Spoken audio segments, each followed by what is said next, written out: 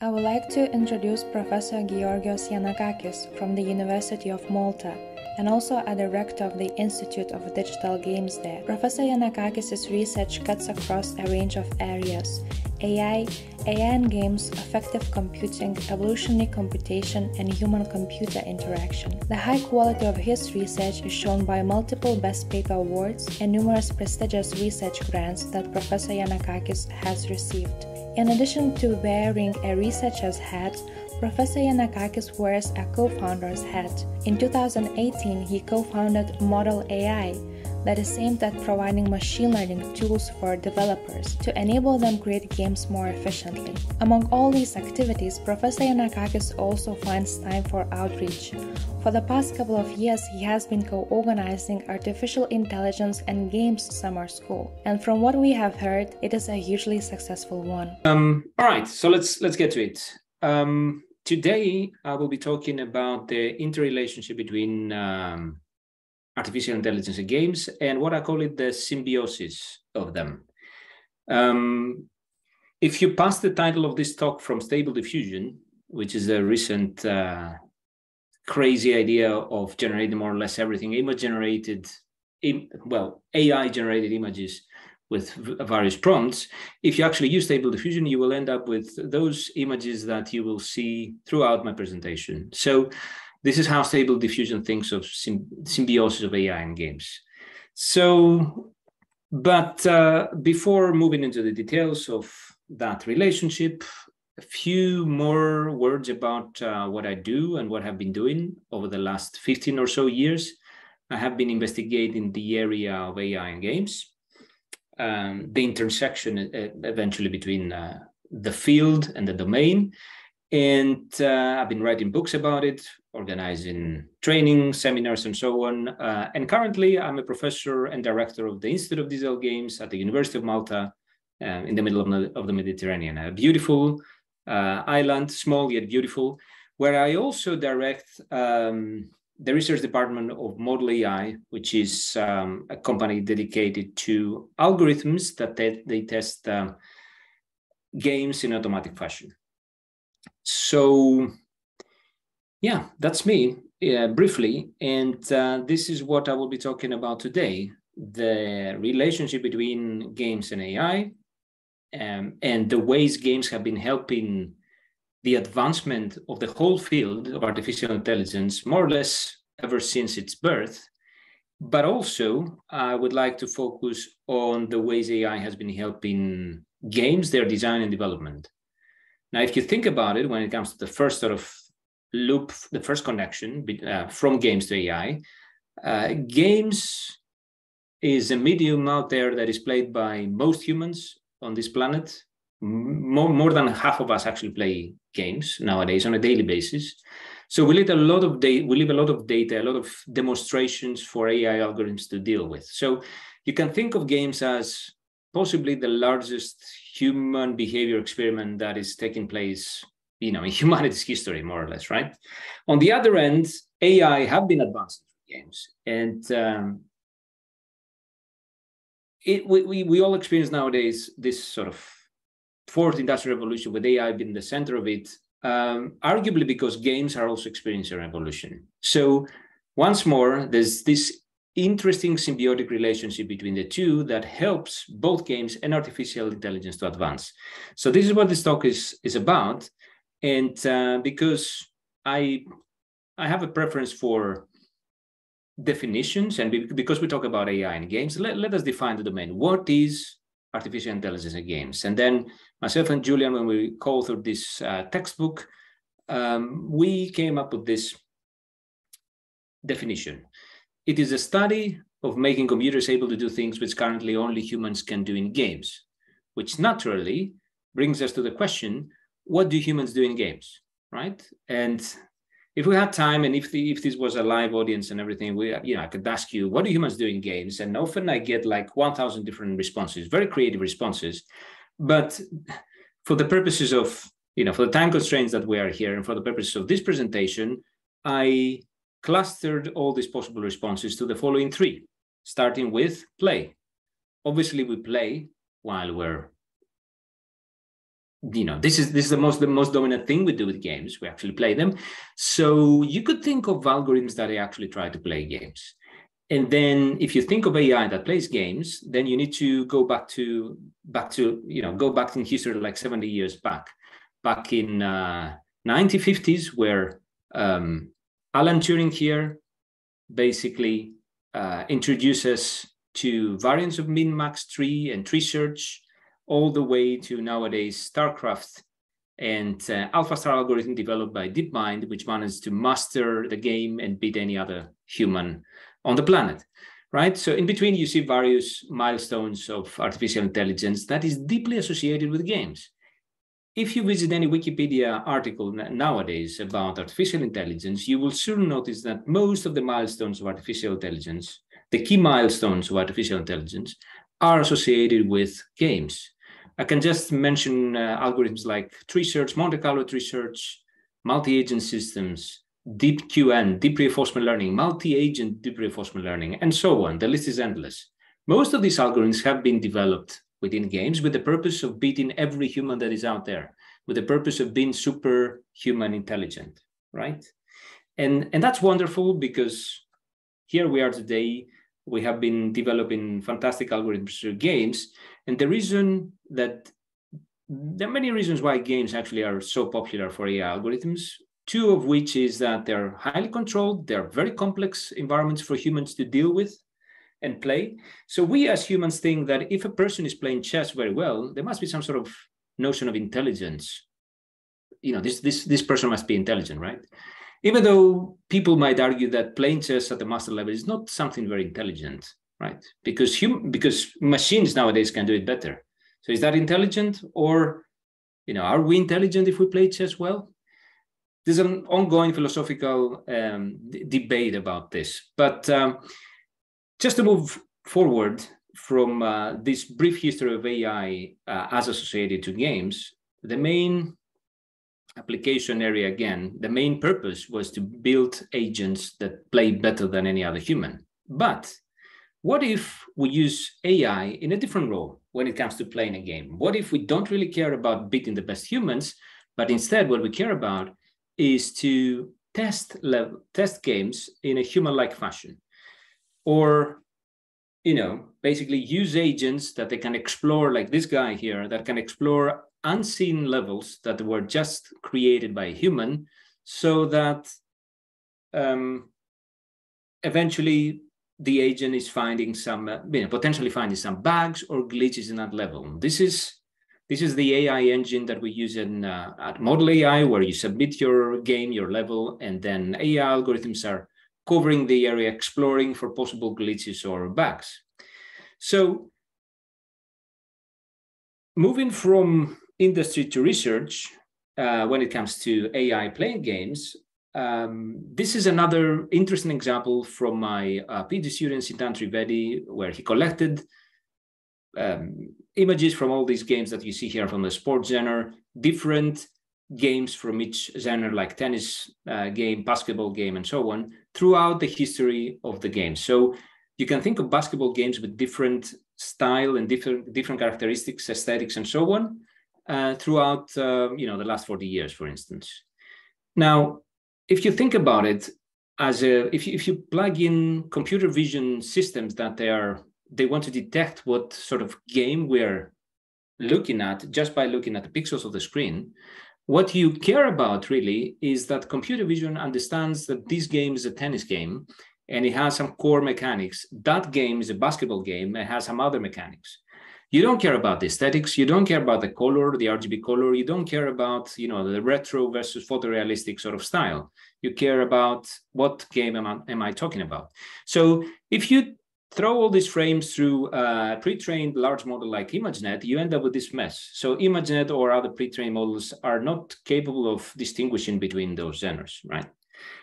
Which makes a lot of sense, because ImageNet is not trained on frames from games. But a very good idea is to use supervised contrastive learning and contrast the different genres among them, and thereby come up with a very good separation between the different genres. Why is that important? Because what we managed to do here with Sintan was to throw away the style and be able to use computer vision to detect that this particular game, independently of its style and its color, is a basketball game, which is really important, because if you want to be able to play a particular or unseen game, you need to know what sort of game you're talking about. And then we took this idea a bit further, and we looked at ways we could basically understand core elements of a game from unlabeled data, just by using the power of a game engine to augment data in a very particular way. We were able to detect really core elements of a game like soccer or football in this case. So how do we do this? Let me ask you the question, like, the question that a contrastive learning algorithm and a supervised contrastive learning algorithm needs to answer is to be able to find the view which is most similar to the anchor image. So you have an anchor image and you have some options, and then basically this image is exactly the same as this one with regards to the game state. So we are looking at the same game state, the same sort of frame of the football game, of the football match, but from a different camera angle. We have grayscale that one, and so on. But nevertheless, it is the same game state. So using game engines, you can augment your data with far more, there's far more possibilities to augment your data. And as a result, doing so, you're able to automatically detect core elements of the game, like the position of all players or the position of the ball, right? So again, game engines offer this tremendous power of changing and augmenting data sets, because you can change the camera, you can change the daylight, you can change the color of the pitch and so on, in order to achieve this through unsupervised contrastive learning. And as it turns out, the method is quite general and robust across several types of games, like first-person shooters and racing games. Now, back to my question: what do humans do in games? And then obviously, in order to play them, they need to first design them. So yes, we humans design games as well. So you can think of ways AI can potentially design games. And then if you think about it a bit in more detail, then you will soon realize it's not a very easy problem for an AI to solve, because games feature visuals, photorealistic or abstract visuals. They have sounds, music, and so on, sound effects. They have narrative, which could be dialogues all the way to books. They have levels with aesthetic properties and functional properties, and all of them need to be coherent. They need to be put together in a coherent way so that you can play it and enjoy life. And that is not really easy. If you think about it, that's not really a very easy task for an AI algorithm, because of the differences that you're facing when it comes to the data structures that you're dealing with here, the resolution of what you're trying to achieve, and the synthesis of all these multiple facets of creativity that you see in games. Let me take you through a number of examples within the procedural content generation domain, or field, as we call it. So basically the use of artificial intelligence techniques to generate content in games. And the first example comes from weapon generation in a first-person shooter. What you see here are weapons that they're generated by an algorithm we called surprise search, which is an evolutionary computation algorithm inspired by our ability to surprise ourselves while we create things. So basically, it creates content that it surprises itself, right? It's surprising to itself. And all of these interesting weapons that you will be able to see very soon are quite weird and surprising, and at the same time they are playable. You can just plug them into the game, and you can play with these weapons. So these weapons can serve as an inspiration for designers, or they can just you can just let the algorithm generate stuff for you, interesting weapons that you can select and use in a game. So speaking of inspiration and the interplay between designers and AI, another sort of very popular area of research is what's called mixed initiative co-creativity, where you have AI taking initiatives during the design, and you have a human taking other initiatives during the design. And then there's this creative dialogue between the two. So what you see here is a designer putting some, on the left of the image, you see a designer putting some sketches or some sort of indicative bases, indicative resources and impassable areas in a strategy map level creation task.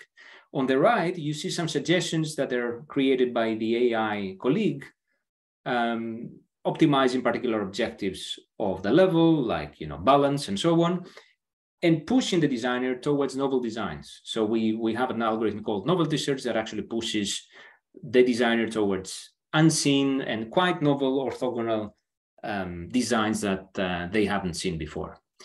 So yet another example of how AI can help humans design better games.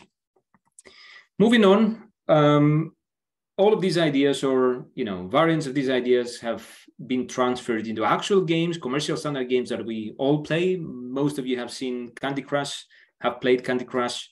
Some of the levels that you play at this point might be generated by algorithms. So this is an ongoing collaboration between Model AI and King, company behind Candy Crush, where we generate 3-match style levels using a collection of algorithms from GANs all the way to evolutionary algorithms. So some sort of combination between evolution and GANs. So, I mean, human creativity is great, but it's limited when it comes to generating thousands and thousands of levels or creating like many hundreds of levels every week. So it can only benefit from AI creativity as well, or computational creativity. So back to my original question, what do humans do in games? We design them, then we play them, and obviously while playing them, we feel things, right? This is why we're playing games, because we're having fun. This is a great experience. They offer great experiences. And as a matter of fact, this is the only interactive medium at this fast pace that exists out there. And it's the reason why it's so popular, one of the reasons. So we experience games while we play them. So what if AI could actually experience how we feel and model that, detect that? So this is where games meet affective computing and player modeling as a field. So what you see on the left here is a collection of signals that we can get from players, like eye tracking, facial expression recognition, biosignals, and so on. On the right, you see some labels that some human demonstrations, let's say, of affect or emotion that people have left for us. We might have those labels or we might not. In any case, in between, we have an AI algorithm that learns that relationship. So one of the most popular approaches within affective computing in general, not only in games, is because essentially what you're trying to do to predict here is subjective labels of emotion, right? So one of the most promising, and I'm a bit biased here, but I would argue that it's one of the better approaches when it comes to modeling emotions is to label them and process them in an ordinal way. So it doesn't really matter what the value of happiness is for this girl here versus this girl, but what matters is that C seems to be happier here than here. It doesn't matter what value we provide to a Likert scale or whatever. What matters is the relationship between the two. What matters here is the relative change of arousal over time. And what matters here is the difference between arousal points that are given by humans.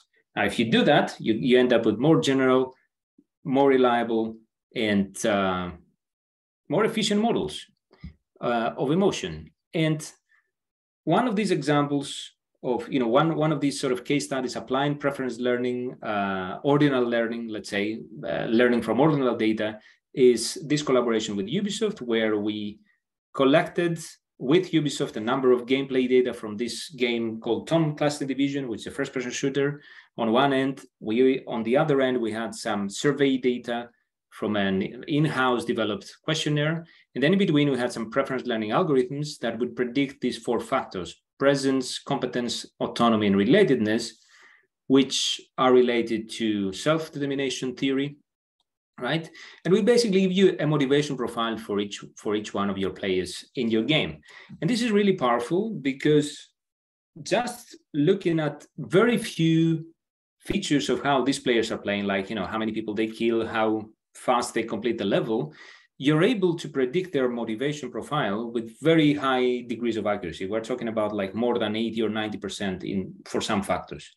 It's really impressive if you think about it, that it's so easy for us to predict how motivated these people are, just by looking at core features of their gameplay. Obviously, that was not enough for us, so we wanted to take this research one step further, the research of understanding human experience in games. And we asked the question, what if we don't have access to these features, like how often people shoot each other in a game, or how fast they complete a level? What if all we have is the gameplay footage and the audio that is generated by the game while we're playing games? Is that sufficient information for us to predict arousal or predict any emotional state out there with high accuracy? The answer is yes. So what you see here is 4 different games where we run a number of deep convolutional neural networks that will just read the screen, right? Process the screen, the pixels of the screen, RGB color, and then we'll try to predict an arousal trace that is associated with each video. So we had hundreds of players playing these games, recording their video, and then asking them to leave a trace, an annotation trace, an arousal trace. How, what was the level of intensity, of emotional intensity during the game? And we are able to predict arousal with very high degrees of accuracy. Like we're talking about like 80, 85%, which is quite impressive, just by looking at the pixels of the screen, right? There's no facial expression recognition, there's no user information, there's no biosignals, skin conductance or whatsoever. It's just like looking at the pixels and the sounds.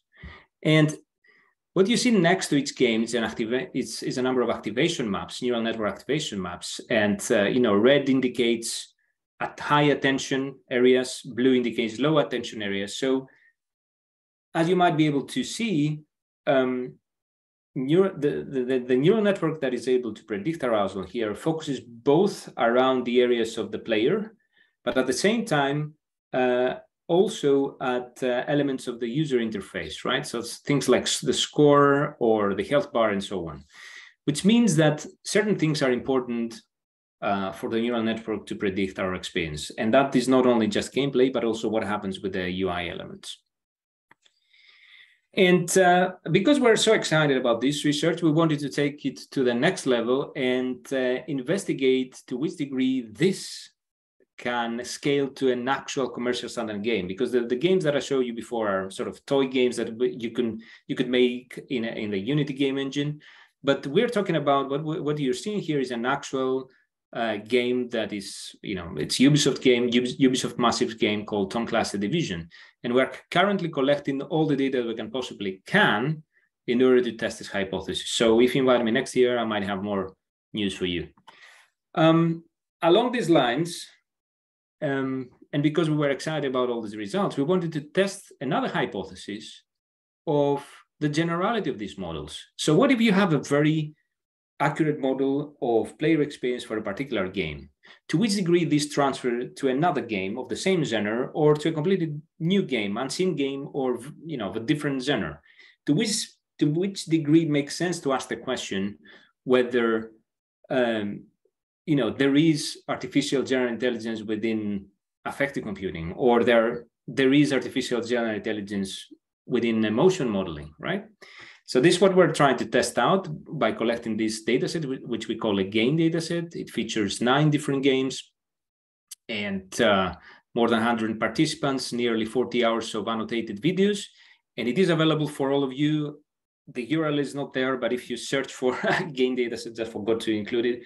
But if you search for a game data set, it is out there freely available for all of you. So try it out if you're interested in general affect modeling. Now, the next question we asked, which is quite an exciting one, because it's a common problem of any user study, any human-computer study that involves a lab and then real life. So it's the transferability of results and models that we build within a lab, within a computer or academic lab.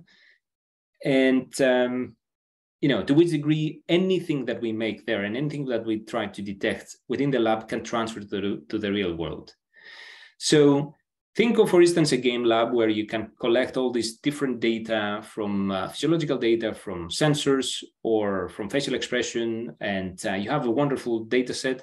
And then you can predict the experience or the behavior of players with very good accuracy. But those sensors and those exotic stuff, that exotic stuff doesn't really exist when you go home and you play your game.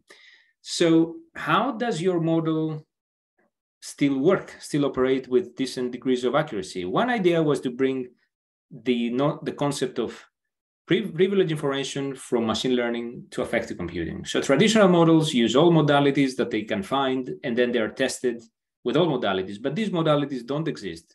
So the idea is to train a teacher model and then a student model on the available modalities in the wild, and then transfer some information from the teacher model to the student model.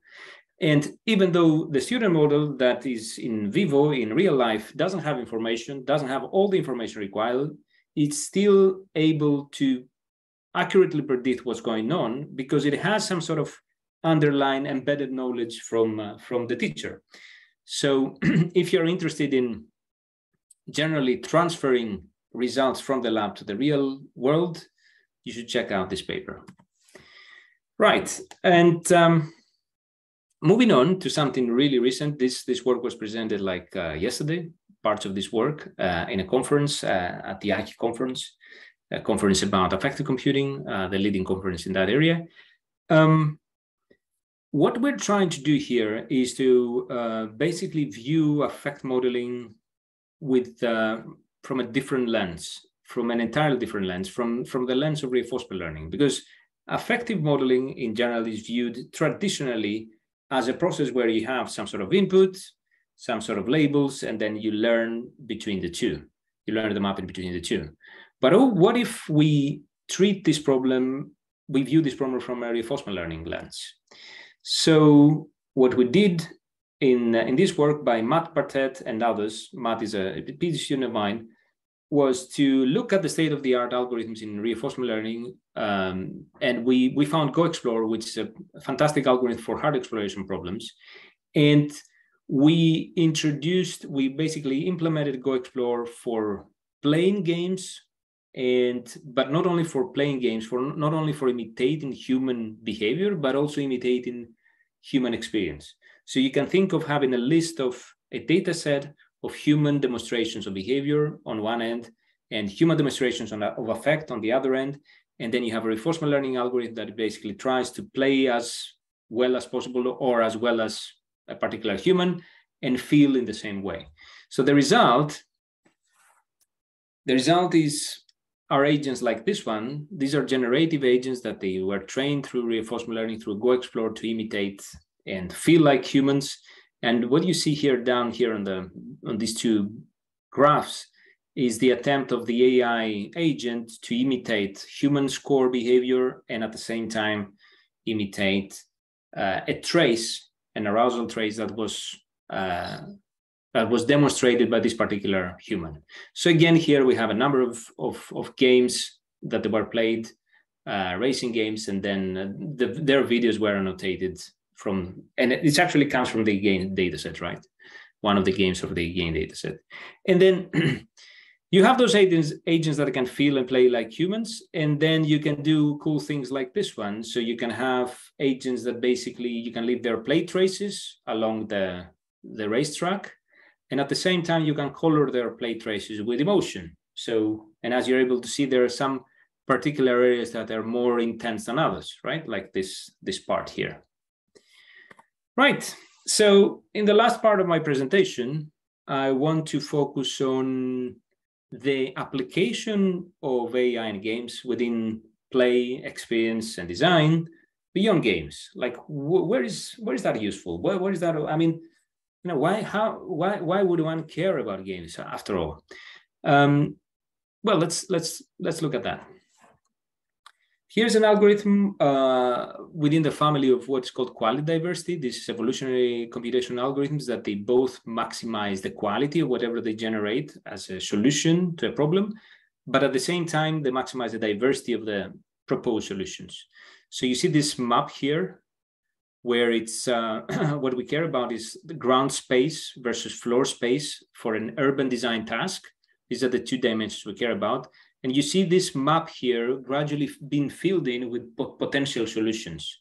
And then, the lighter the color is, the higher the quality of the proposed solution is. And you can see the various solutions being projected here for urban designers, right? So if you take this algorithm and you put it on the test on an actual city, like Boston, for instance, then you have the city of Boston here with, this is the MIT campus area, actually. So the gray buildings are the MIT, blue buildings are residential areas. So what if you could, demolish all the residential areas and reconstruct them to maximize the comfort levels of Boston citizens, right? Of Bostonians. And this is the result of the algorithm. Applying ArcElites, this is the algorithm, to the Boston MIT area. As you might be able to see, there's like slight differences in how residential area should look so that we maximize comfort levels, right? I mean, we keep MIT intact. We didn't want to demolish MIT. Similar algorithms can be applied for architects in a creative dialogue, again, between humans and machines, mixed initiative co-creativity, as I was talking about before.